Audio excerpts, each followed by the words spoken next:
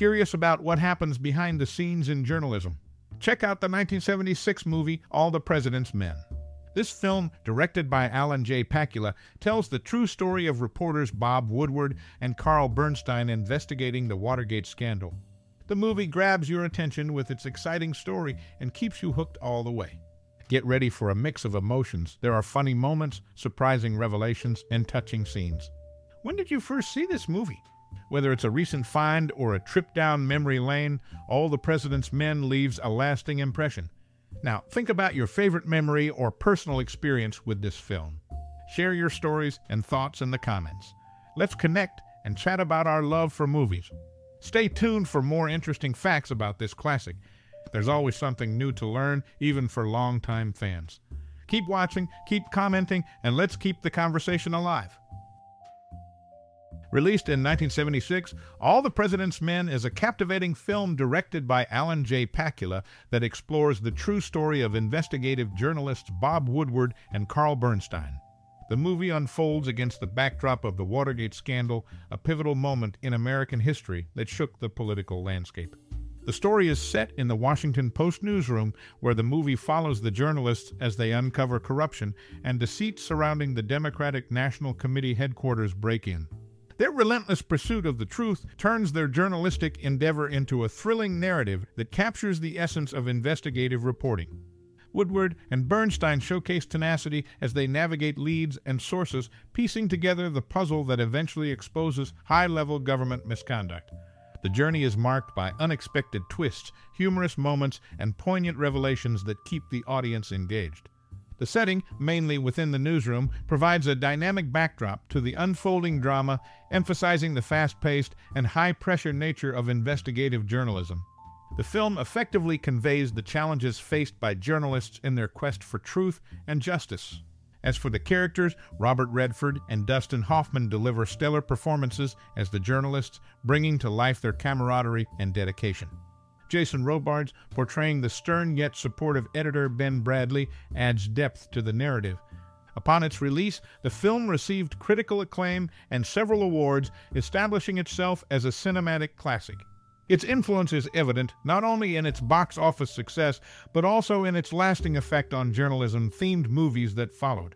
In conclusion, All the President's Men stands as a timeless cinematic gem, blending suspense, drama, and a touch of humor to recount a crucial chapter in American history.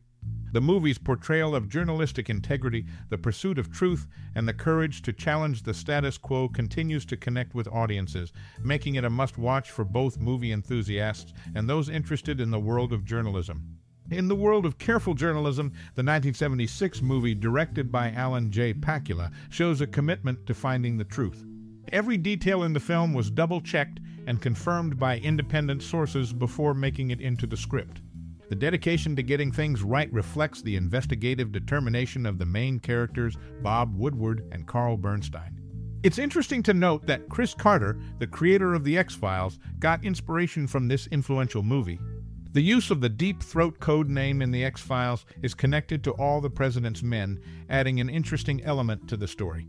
One of the names on Woodward and Bernstein's list of creep employees also bears a resemblance to a character later introduced in The X-Files named Scully.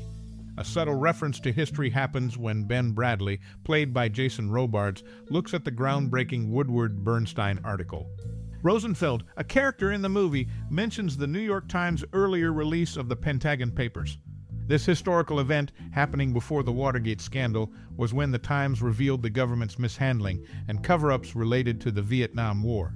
However, the Watergate affair became the biggest political scandal of the century, surpassing it. All the President's Men not only explores the gripping Watergate scandal, but also subtly connects to broader political events. The movie captures the spirit of determined journalism and the relentless pursuit of truth, making a lasting impact on cinematic history. Against the Washington, D.C. backdrop during filming, Robert Redford stayed at the Watergate Hotel, blending reality and fiction. The choice adds irony since the film explores the Watergate scandal. The film's start features a unique mix of sounds typewriter hammers, symbolizing words as powerful weapons crafted carefully. Gunshots and whiplashes layered over the typewriter clicks highlight the film's main theme. This sound pattern repeats in the closing scene with a teletypewriter printing headlines amid a 21-gun salute, creating a thematic thread throughout the movie. A standout moment is a scene with Redford in a phone conversation.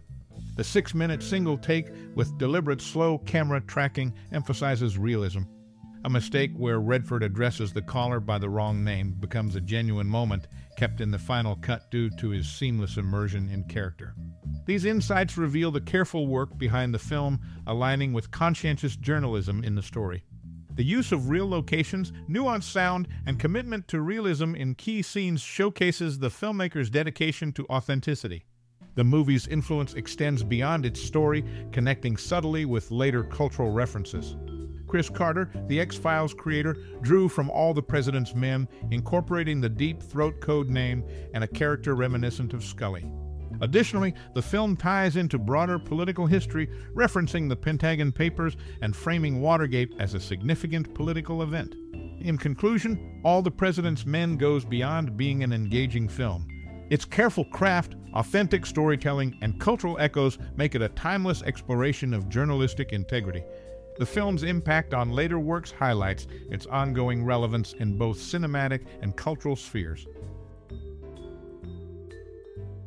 Hal Holbrook, who was suggested by Bob Woodward as the perfect deep throat in the 1976 film, initially said no to the role. Even though Holbrook wasn't too keen, Robert Redford managed to convince him, explaining how crucial and memorable Deep Throat's portrayal would be in the movie. Woodward and Bernstein, the real journalists the film is based on, offered to write the screenplay but struggled with it. They tried adding reporter jokes and personal stories, but only a bit of that remains in the scene where Bernstein talks with Sharon Lyons at the outdoor cafe. It's interesting to note a connection between two big journalism films, All the President's Men and Spotlight. Both movies revolve around the Bradlee family, with Ben Bradlee Sr., played by Jason Robards, editing the Washington Post during Watergate, and Ben Bradlee Jr., portrayed by John Slattery, leading the Boston Globe during the clergy abuse exposed covered in Spotlight. These subtle connections between journalism stories highlight the ongoing influence of investigative reporting on movie narratives. The interconnectedness of these films, showcasing different sides of journalism, emphasizes the lasting impact of truth-seeking stories in cinema. The Washington Post newsroom in All the President's Men was meticulously crafted by production designer George Jenkins. Drawing on his Broadway background, he used false perspective to convey the depth of the actual newsroom. To enhance the illusion, prop makers resized desks, ensuring a seamless match with the set's reduced scale. The film's attention to detail, down to the height of extras in the background, successfully captures the size and atmosphere of an authentic newsroom. The catchphrase "follow the money" became synonymous with the film, originating outside the book or any Watergate documentation. Robert Redford's early investment in the source book, published in 1974, underscores his commitment to bringing this gripping tale to the big screen. Adjusted for inflation, his $450,000 purchase in 1974 translates to $215 million in 2014, showcasing the movie's lasting impact. The film's connection to reality extends beyond its narrative. During filming, Redford stayed at the Watergate Hotel, adding a touch of irony to the production. The unique mix of sounds in the film, like typewriter hammers and gunshots, weaves a thematic thread symbolizing the power of words. A standout moment, a 6-minute single take with Redford, showcases the filmmaker's dedication to realism, even preserving a genuine mistake in the final cut. Hal Holbrook's initial reluctance to play Deep Throat, eventually convinced by Redford, adds authenticity to the portrayal. The struggle of Woodward and Bernstein in adapting their own story for the screenplay reflects the challenges of translating real events to film. Notably, the subtle connection between All the President's Men and Spotlight, both featuring the Bradlee family in different journalistic contexts, underscores the lasting influence of investigative reporting on cinema. In conclusion, the movie stands as a carefully crafted piece, not just in its narrative, but in its attention to detail, sound design, and authentic portrayal of journalistic endeavors. Its influence echoes through catchphrases, real-life connections, and the challenges faced in adapting truth-seeking stories for the screen.